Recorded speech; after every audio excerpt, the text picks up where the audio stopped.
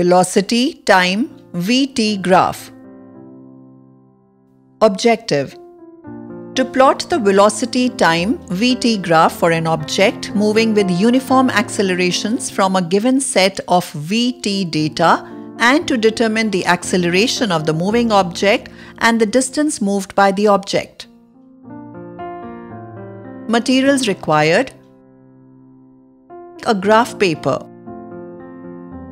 a sharpened pencil,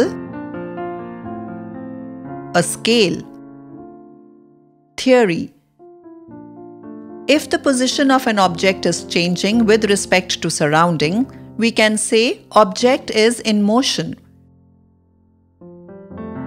The length of actual path travelled by the object in motion in a given time is known as distance travelled by the object. Distance travelled per unit time is known as the speed of the object. The speed of an object moving in a definite direction or rate at which change in position of an object is known as velocity. Speed does not consider the direction of the object. Velocity considers the direction of the object. The change in velocity per unit time is known as acceleration. If an object moving with an initial velocity u at time 0 attains the final velocity v in time t, then the acceleration a is equal to v minus u upon t. Acceleration is also a vector. If the acceleration is in the direction of velocity, it is positive. If the acceleration is in the opposite direction of velocity, it is negative. Velocity time graph. A velocity time graph is the graphical representation of the change in velocity of an object with time. We plot time in x-axis and velocity in y-axis. Slope of graph is ratio of vertical change between 2 points to horizontal change between 2 points. Slope of velocity time graph gives acceleration. A is equal to v2 minus v1 upon t2 minus t1. Distance travelled by an object is given by the product of velocity and time. Hence, for a given time interval, the area under the velocity time graph gives the distance moved by the object in that time interval. S is equal to area of the rectangle ABCD plus area of the triangle ADE. S is equal to AB multiplied by BC plus 1 upon 2 ED multiplied by AD. S is equal to V1 multiplied by T2 minus T1 plus 1 by 2 V2 minus V1 multiplied by T2 minus T1. Procedure: examine the data given below for the motion of a car. Observe the velocity v of the car at different times t. Notice that the velocity is in m by s and the time taken is in seconds. Find the range of the velocity and time. Take a graph paper. Draw two perpendicular lines OX and OY to represent x-axis and y-axis respectively.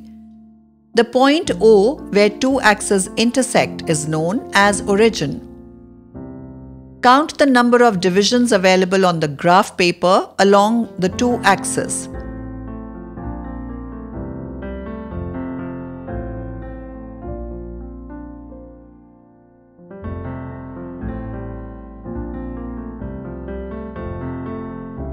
In a typical graph paper, each of the larger box corresponds to a 1 cm by 1 cm square, which is subdivided into 100 smaller 1 mm by 1 mm squares. Now choose which quantity will be displayed along the x-axis and which along the y-axis. Conventionally, the x-axis represents time and the y-axis represents velocity.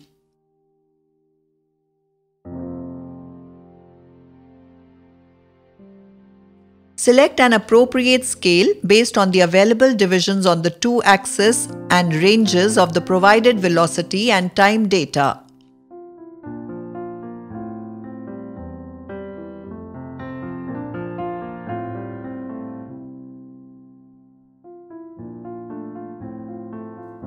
According to the scale you have chosen, mark values for the time and the velocity on the respective axes.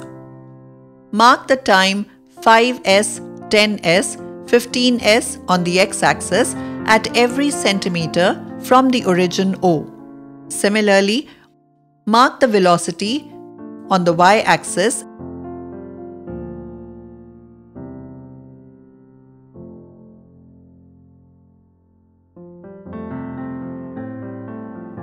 Mark the points on the graph paper to represent each set of values for time and the corresponding velocity given in the data provided. Join all the marked points on the graph paper to obtain the v-t graph of the data provided for the motion of a car. Check if this graph is a straight line. A straight line graph indicates that the car is moving with a constant acceleration. This graph can now be used to find the acceleration of the object and the distance moved by the object in a given time interval. Determination of acceleration of the object. To determine the acceleration of the car, consider any 2 points on the straight line graph and find their corresponding velocity v and time t values. It is better to choose the points that correspond to integral values of time and velocity to simplify calculations. Let the selected coordinates be t1 v1 and t2 v2. Calculate the acceleration of the car as the ratio of change in velocity v2 minus v1 of the car to the corresponding time interval t2 minus t1. A is equal to v2 minus v1 upon t2 minus t1. Similarly, determine the acceleration of the car for another time interval by choosing different sets of points on the v-t graph.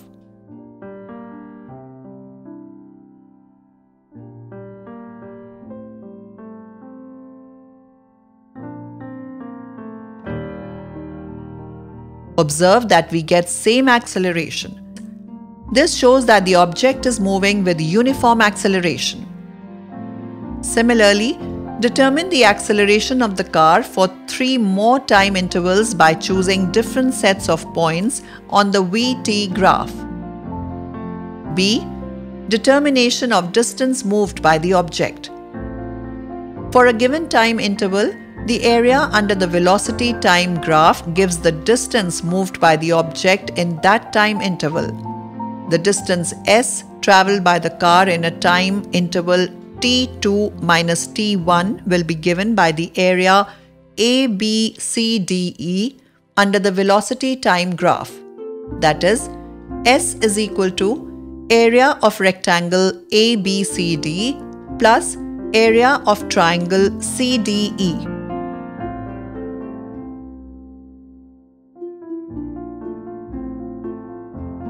Let us now determine the distance traveled by the object between 5 and 10 seconds. Calculate the distance traveled for 5 seconds.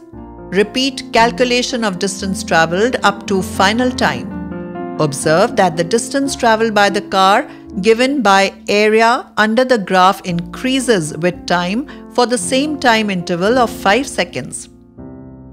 Results. The velocity time graph for the motion of the car in the data is a straight line graph sloping with the time axis. This indicates that the car is moving with a uniform acceleration.